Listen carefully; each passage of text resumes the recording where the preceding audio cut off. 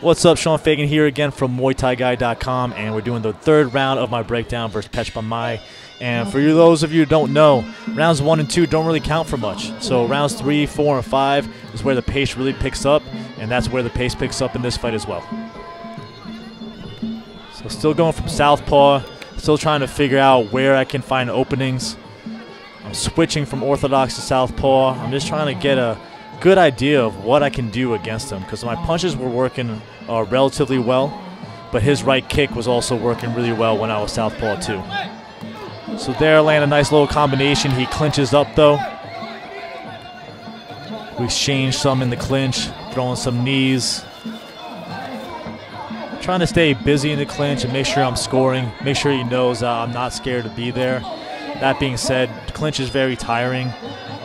But I was trying to conserve my energy in there as well. There he goes with the teep again as I try to come in and throw a combination. I switch to southpaw right away. He throws that right roundhouse because that's where the opening is, and I'm not doing a good job at defending it. He's also circling to his left, which isn't to my power actually, my right hand power, but that's typically what you want to do against a southpaw. There's another great teep, so I go in to throw that hand combination, and he essentially just jabs me with his teep right down the middle and throws me off balance. And like I said, that adds up the more and more he does it. I give him some props because it was starting to piss me off. So you notice we're battling for position a little bit. He's circling to his left.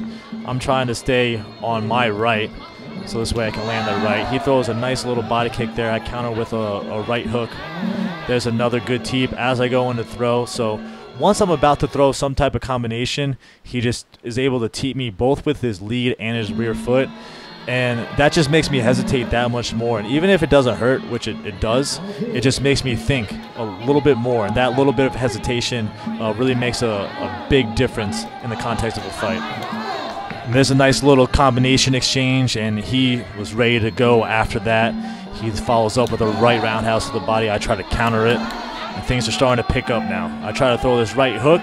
He does a great job using the long guard and the teep to, again, stop me in my forward momentum, which was extremely frustrating because, like I said, it just made me hesitate.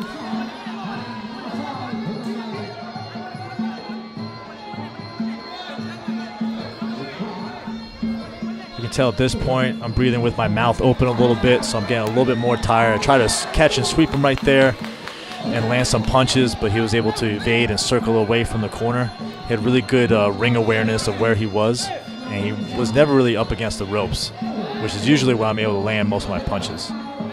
So I really put myself out there and put a lot of time and effort into these videos, so if you could do me a solid and just like and subscribe, I greatly appreciate it. Just let me know what you think of these videos in the comments below as well. Much love. Here he lands a nice right body kick. Then as I come to counter, he uses a really good knee guard. So he brings his leg up and just kind of pushes me back, which stops my forward momentum yet again. Here he tries to land an elbow. Fortunately, I miss it. But shortly after that, he lands his cross, which comes like out of nowhere. I didn't see it coming. Definitely wobbled me a little bit. And then he was able to throw some good combinations in the corner before I was able to circle out. As much as I don't want to, let's reverse it back and watch it again. So watch how quickly he throws his cross.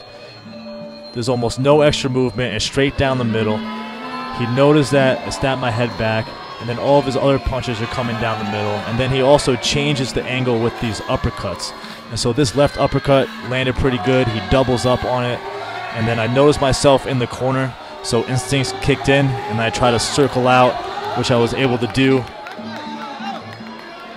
And I was definitely down, and I knew I was down after this third round. Here he lands another nice combination. Really straight punches, like right over the top. Watch this. Like props to him, because he's able to just throw that left cross right over top, land. I knew I was down going into the fourth round, so I tried to pick it up. We finished the round with some good exchanges. And hopefully you enjoyed this video, and hopefully I'll see you in the next one.